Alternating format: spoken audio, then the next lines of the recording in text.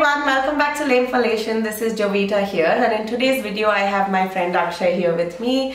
I've known Akshay for a few years now, and he also migrated here to do his masters.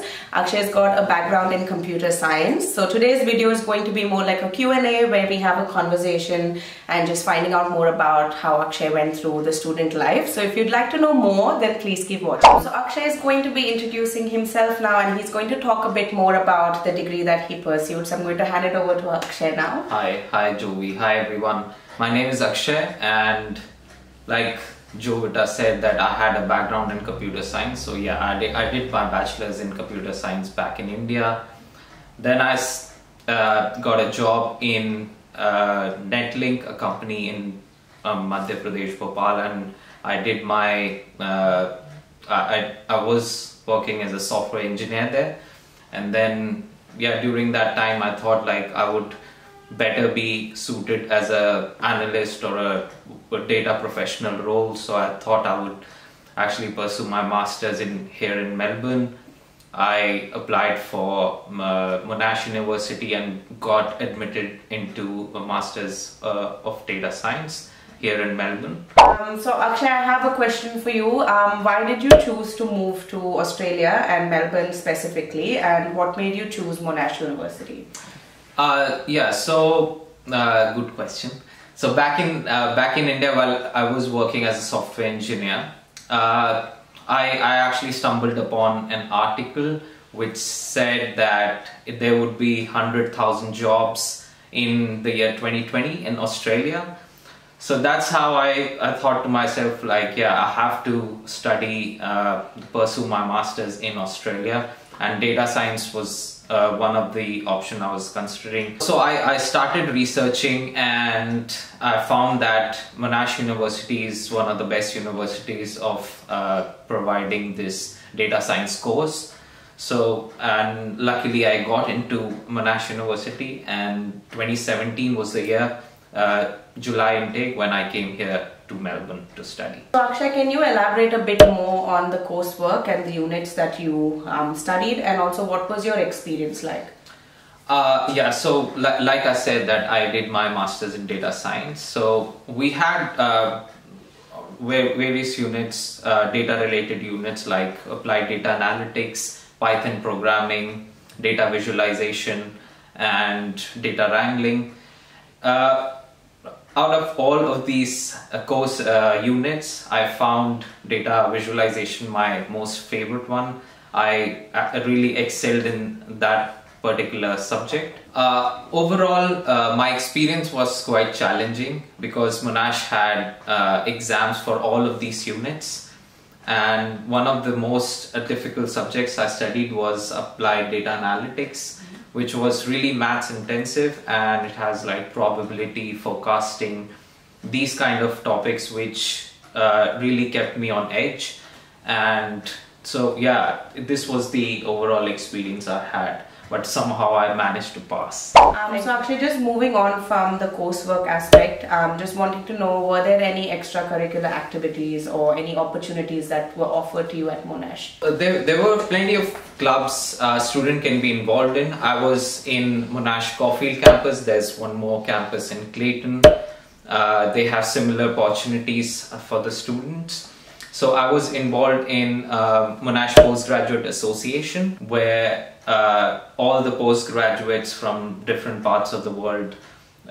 So it's a collaborative space where you meet new people, make new friends, and then there were plenty of cultural clubs as well. For example, an Indian club, and it was a great experience for me personally to collaborate with other students and get to know their culture. Thank you for sharing the extracurricular aspect of Monash. Just moving on to what kind of job opportunities are available for international students or anyone who's studying at Monash? So there's a thing called Monash Connect. It's an information hub for all international students.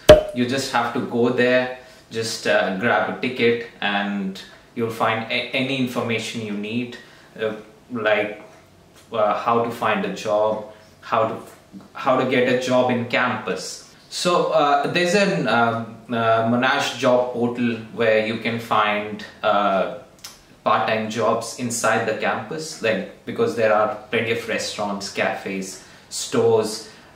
We have a big library where you can do a part-time work as well. So being a Monash student, you have an unique email ID and like student ID, and you can use that student ID to go into a Monash job portal and apply for all the part-time jobs available inside the university. I just want to know what other opportunities as a student who is also studying can have outside of campus, and how do you apply for those jobs? We have plenty of restaurants outside the university where you can do a part-time job, and there are plenty of retail stores available, and for this there are websites like Gumtree, Facebook Marketplace and Seek, where you can see all of these jobs listed and apply for it. Other than these portals that I've mentioned, there's always retail stores near the universities where you can go hand over your resume to these retail stores to give that human touch, which if they have any availability, they'll probably give you a call and you might get the job. You might get the job. So Akshay, now just moving on from the part-time roles to internships and full-time job opportunities, what is available to students? Like I said before, there's an Monash job portal where you can access all of the internship opportunities as well as the full-time opportunities. Monash Uni also holds a number of career-related events which a student can access, including the career expos and the industry panels. You can express your interest using just filling a form, so that will be pretty easy for a student. So Akshay, now just moving from the job aspects to accommodation, just wanting to know what's the experience like living here as an international student? Yeah, so the first day I came to Melbourne, I didn't know anything. So the first thing I did, I went to the information hub, Monash Connect, and there I was hooked up with one of the students there, and she was an international student. She came 2 years before me, and they had given me multiple websites to go on and apply for student accommodation outside my campus. Yeah, so from when I went to Monash Connect, I was given a website called Fox First Real Estate, which helped me find an accommodation near the Monash Clayton campus. So that was fun, and I used to live with 3 other people from different nationalities, from Vietnam, Bangladesh and Sri Lanka. Other than this, you can also find accommodation using flatmates.com or realestate.com or domain.com. So Akshay, like you mentioned that you were living in a shared accommodation, I just wanted to ask you, do you have any tips on like managing your finances as a student, and any budgeting ideas for the students that are going to come to Melbourne? Yeah, so the first thing I would like to start with the rent. So the first time I came to Melbourne was back in 2017, and I used to pay around $500 for a shared apartment. It was near the Clayton campus, as I mentioned, and I would say it was quite okay for that period of time. But now the scenario has changed quite a bit. And nowadays you can actually get a shared house or an apartment for about $1,000 to $1,200, depending on the location, of course. If you're living near the uni, it could be a little expensive for you, as there are plenty of international students coming in. And so the further you go from the city, you can find a bigger house and a much cheaper place to live. But it might not be really convenient where you work or you study. So that was the cost of the rental. Now moving on to the groceries, I spend about $80 to $100 a week on groceries. Talking about the commute, I use public transport. which cost me about $50 to $60 a week. There's I'm from Monash, like I told you, and there are Monash concession cards, concession travel cards for undergrad students. So that could be really a cheap option for students coming in. So now talking about some of the miscellaneous expenses like going to the gym, watching movies, or going to the club. These expenses can add up to a student. A student can save a lot of money by using their ID card, student ID card, which can help you get discounts all over Melbourne. And even concessions on like gym memberships and stuff. Yes, yeah. So overall, these are the major expenses which a student can come across while living in Melbourne. So Akshay, like you just spoke about internships and full-time opportunities, were there any other ways that you could network with professionals in your field? There's a really good app called meetup.com where it's a networking app. You can register yourself and there are plenty of events. Like for example, I was involved in data engineering event where I could meet all the professionals from different companies and talk to them about the latest projects. Now to just sum up your experience, I just wanted to ask you, what has your journey been like from 2017 to now, and how have you grown personally and professionally? So I would actually rate my experience 10 on 10 because my journey has been like really amazing. Coming from India as a student, you're just lonely and you don't know what to do, or you don't have any friends yet. But yeah, that's how it is, and you just make friends along the journey. I didn't know how to cook when I was in India, and here I have to cook like 3 meals a day. So that actually helped me be independent, and professionally it was a bit of a challenge for me. I've worked a lot of jobs and worked at a few different companies, but now I'm working as an infrastructure and cyber security capability, and it's really challenging, and at the same time it's rewarding as well. So I'm really happy where I am now. But overall, this has been a great decision for me personally and professionally. So before we end the video, just want to go through a quick fun segment and ask you a few rapid fire questions. So the first one is, what's one cafe or restaurant every newcomer should try here in Melbourne? Oh wow, that's a great question. I actually love all of the coffee culture is great in Melbourne, but I really love Brick Lane, Melbourne. That's my go-to place every month.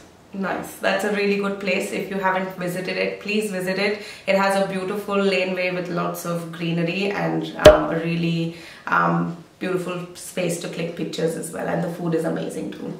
So the next question I have here, Akshay, is can you describe a typical weekend in your life here?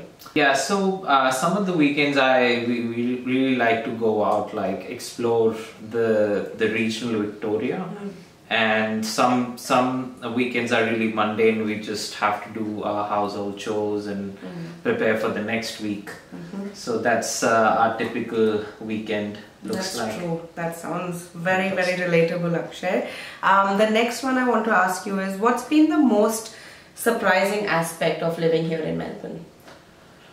I wouldn't say surprising, but I really like the culture, the vibe in general.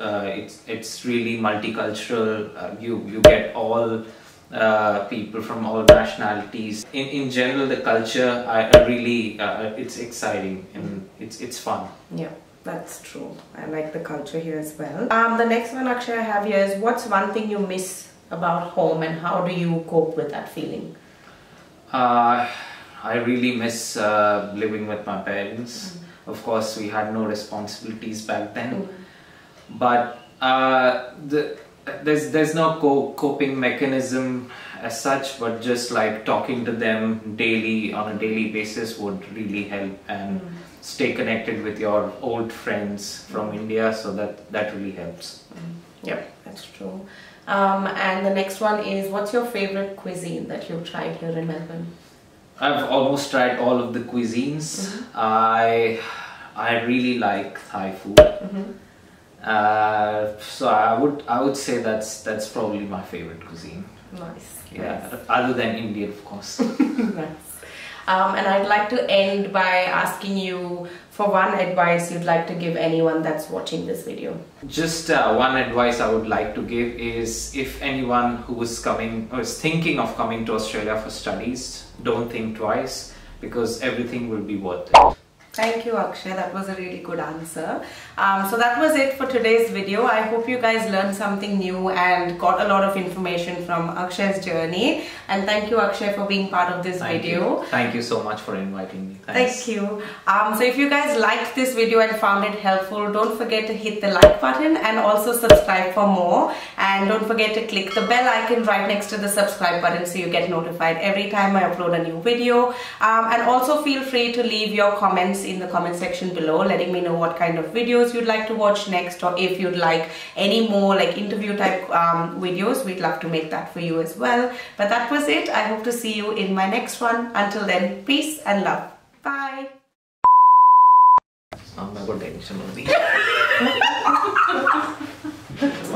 My name is Akshay Nair. So, hi everyone. My name is Akshay. Hi everyone. Like Jovita said.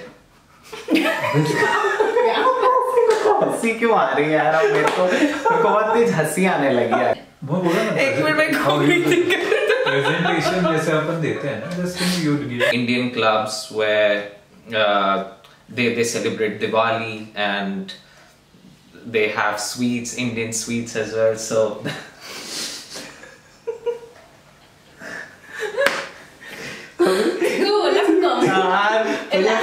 हम तीनों ने एक चीज बोली और तूने फिर कुछ और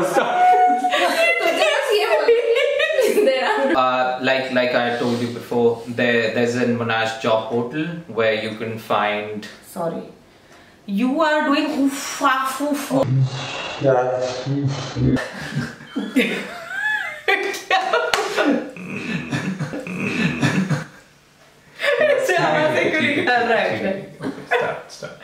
Wait. You can't laugh at that and start in 2 seconds. 1 minute रुक जा. Yeah. We will start again. नहीं. So these are exercises. Okay.